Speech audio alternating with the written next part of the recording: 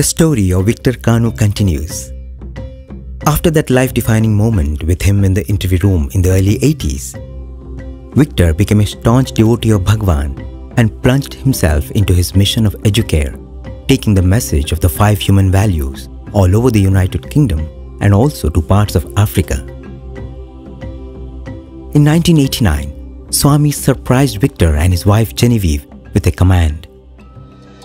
He said, "Go to Zambia and spread my message of love through education. Build a school."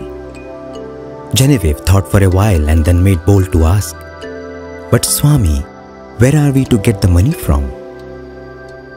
Bhagwan instantly said, "Sell your property and use that money to build my school. And if that is not enough, borrow from the banks." Víctor had been to Zambia just once before and knew hardly anyone there. It was a strange country for him, thousands of miles away from his native land in Africa. It was one of the poorest and most challenging nations in the world. Of course, very much in need of Bhagwan's love and grace. Víctor surrendered himself completely to Bhagwan. He sold his home, car, everything, even the pots and pans at his house in London. Leaving nothing behind, Víctor with his wife left for Zambia. Bhagwan further instructed them to build the school in the most impoverished part of Ndola in Zambia, a place which had no proper roads, electricity, or even water supply. Víctor collected the local village contractors and started building the school.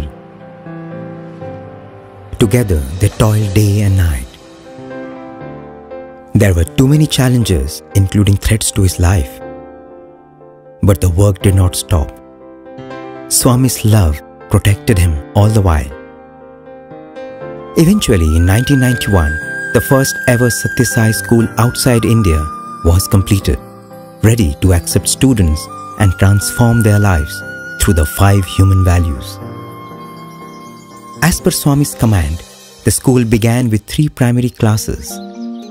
Students could be found easily for these classes. But as the school wasn't recognized yet, they could not get students for the secondary classes. So Víctor decided to pick all those students who had failed to qualify in the recognized secondary schools and had no place to go. He and his wife molded these students with so much love that they transformed completely. They not only stopped their notoriety, but began to shine brilliantly in academics and otherwise. These very students who had failed to qualify in the secondary school examinations before made the school famous.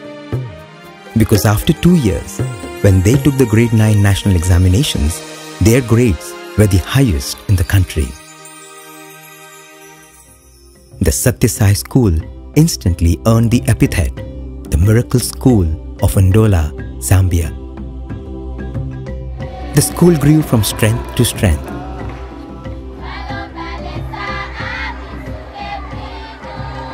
The Deputy Minister of Education and Development of Zambia, who inspected the school later, even recommended building Sathya Sai schools all over the country. When Baba asked Víctor to sell all his belongings and build the school, he thought, if Baba wills, he can create anything. But yet, he asked me to do it.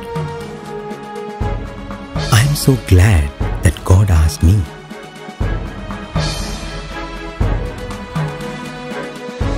When Víctor called, Swami responded. When Swami called, Víctor responded. God only needs our sincerity and availability. Then He gifts us with the ability and the miraculous experience of His divinity.